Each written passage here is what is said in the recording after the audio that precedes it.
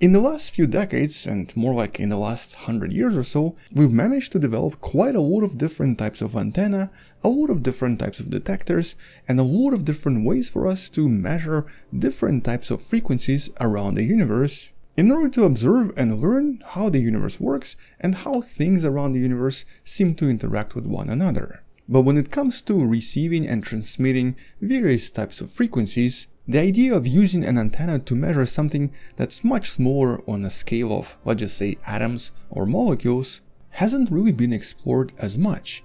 And that's of course until now.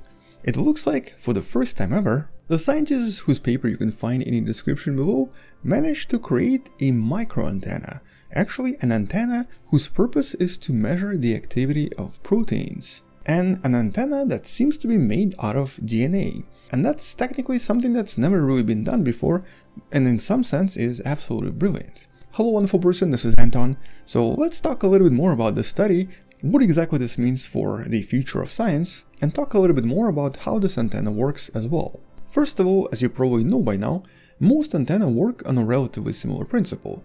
They generally are created in such a way that they basically absorb a very certain frequency of, for example, radio light, with certain shapes and certain sizes of antenna being much better at picking up certain types of frequencies, with radio antenna generally following the same principle and the same general design. But that's of course for radio waves.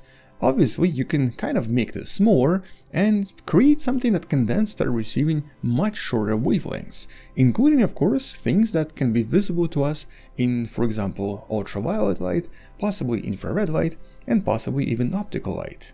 And so in theory, if you wanted to take a look at the microscopic world, which generally operates in nanometers, and specifically here we're talking about something that's maybe 100 to a few hundred nanometers in size, all of this could technically become possible if we could create an antenna that's essentially a few hundred nanometers across that's able to function in optical light. In this case, receiving and reflecting different types of optical light, and thus showing us how a lot of things inside, for example, a typical cell might work. And if such a technique or antenna could be created, it could open up the doors for one of the most unexplored fields in biology, the field sometimes referred to as the protein dynamics. The field that tries to understand and tries to study how the proteins reshape themselves, how they move around, how they bend, and how they interact with a lot of things around themselves, simply because a typical protein is actually extremely mobile and extremely dynamic. With kinesin right here being a really good example. This is a protein that's essentially responsible for literally walking across one of the organelles inside our cells and often delivering a lot of different essential materials in or out of the cell. And so finding a way to learn more about protein dynamics is literally like trying to find a way to look at the universe and trying to invent a telescope. And it looks like the scientists have just gotten a little bit closer, or possibly even a lot closer to being able to do all of this. They might have literally just invented a telescope for proteins, for internal activity of the cell. And in this case, the antenna itself is made entirely out of DNA. Or actually, that's one of the main advantages here, because DNA is relatively easy to create, with the DNA chemistry itself being very well understood, being quite easily programmable, and generally also being very easily modifiable or changeable at any point. And because of this, the scientists refer to this as a fluorescent DNA nanoantenna. And fluorescent because it also receives and then re-emits light at different frequencies, depending of course on what it detects and depending on what it studies.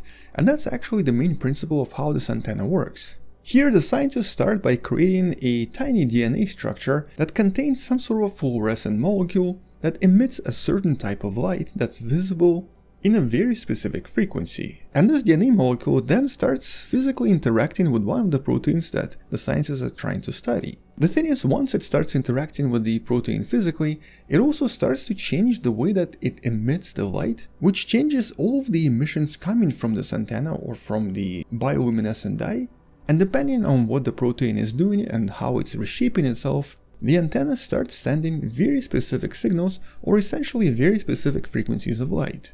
But once again, because this is a fluorescent antenna, it also needs to receive some of the light in order to then receive it back.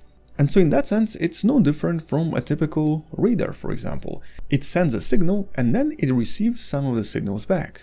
But in this case, what we're detecting is, of course, the change in the color or the change in fluorescence, with different types of shapes of antenna producing different types of colors and, of course, different changes in fluorescence as well.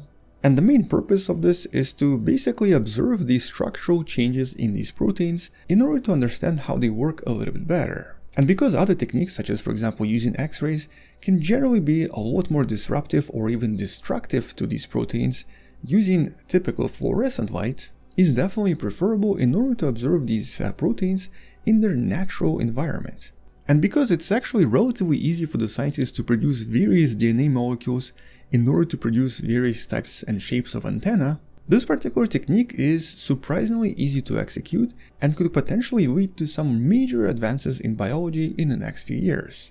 More importantly, this technique is also extremely sensitive and is able to capture some of the most short-lived activities of proteins that's been previously impossible to observe, with some of the examples from this paper specifically identifying motion of different types of proteins that's never really been seen before, mostly because it's just way too fast. And since they've already tested this with several proteins, it seems to work pretty well and might actually create a completely new technique to observe a lot of different structures inside the cell and potentially lead to a completely new revolution in molecular biology, kind of similar to how we had a major revolution in space sciences because of a lot of new telescopes created in the last few decades. And because of the general simplicity of the technique, the scientists here suggest that any lab in the world that possesses what's known as the spectrofluorometer that you kind of see right here, the apparatus responsible for measuring various types of frequencies coming from various types of fluorescence inside tiny samples, could in theory employ this technique, with all of this costing almost nothing, with the scientists behind the study from my hometown of Montreal now wanting to create some kind of a biological startup in order to produce these DNA-based nanoantennae and then send them to various labs around the world, with all of this potentially costing almost nothing. And the thing is, when it comes to DNA packaging and DNA production, it's already possible to do this completely by yourself or by basically employing a lot of various startups around the planet. As a matter of fact, there are quite a lot of videos on YouTube where they even teach you how to potentially create your own modifiable molecules. The whole idea of biohacking, as a matter of fact, is sort of based on this. But for now at least, I guess it's a really important first step.